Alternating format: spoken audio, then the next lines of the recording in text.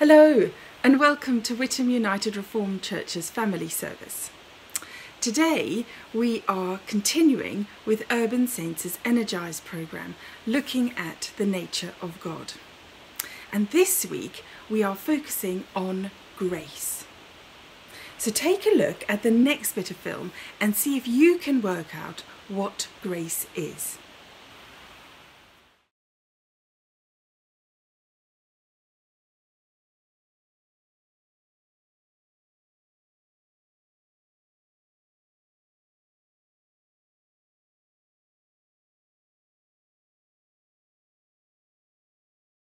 Go. 10, 9, 8, 7, 6, 5, 4, 3, 2, 1. Ah!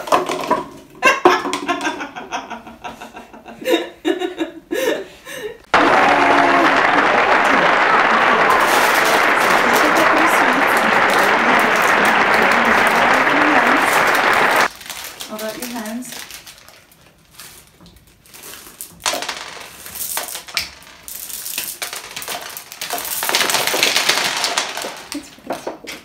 Look into the camera. Okay, and pause. So what do you think grace is? Well, grace is simply getting something good that you don't really deserve. You haven't done anything extra to earn it. It's free, totally free. In the game, the winner got his prize because that's what he deserved to get. But when I gave him more sweets, that was more than he deserved. He didn't do anything more to earn the extra sweets. And that's just what grace is like. Getting more than we deserve of something wonderful. So join me in the next section where we shall see how God heaps his grace on one Bible character.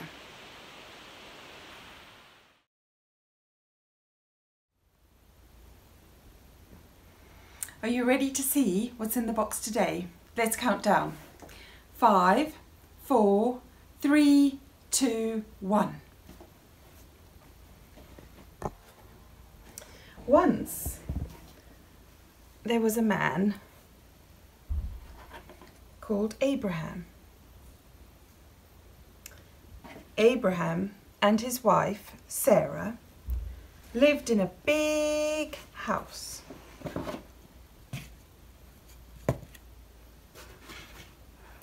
In a very big city.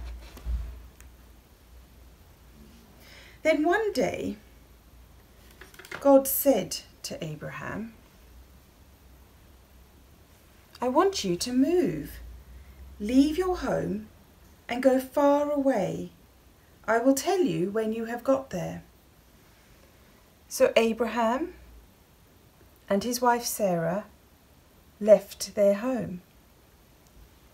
Abraham and Sarah stopped living in a house and they started to live in a tent.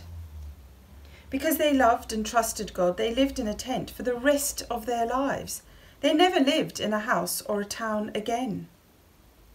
But God loved Abraham, and because he loved him so much, he gave Abraham a lot of things.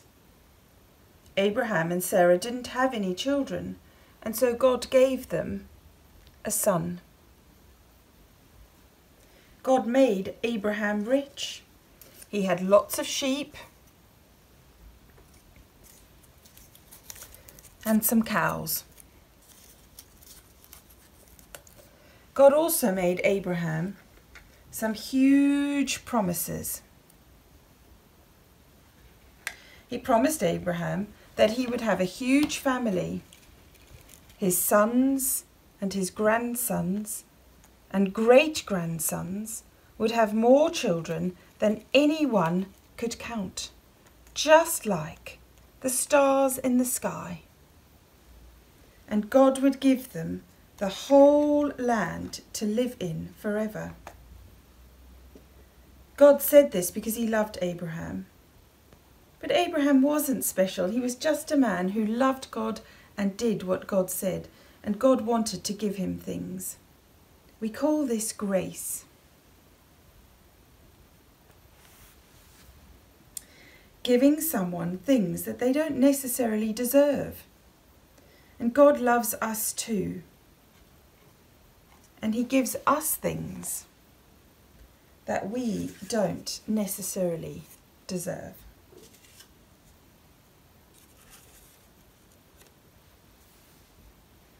I wonder what you like best about this story. I wonder what is most important in this story. I wonder where you are in this story and which part of the story is especially about you.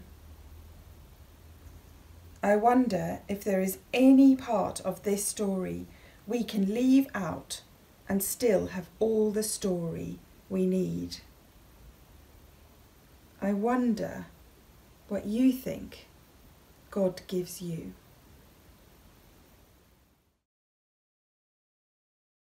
But because of his great love for us, God, who is rich in mercy, made us alive with Christ even when we were dead in transgressions. It is by grace you have been saved. Thank you for that lovely reading. As you can see, God's grace isn't just for Abraham. You can spot God throughout the Bible pouring his grace out on different people. And God's grace is for us too, just like that Bible reading told us. He loves us and forgives us. Isn't that amazing? So let's pray together. Father God, thank you for your amazing grace. You give us so many things we cannot earn or deserve, but you freely give them because of your amazing grace. Help me to show grace to other people, treating them with love and kindness. Freely given, just as you give us. Amen. See you next week. Bye.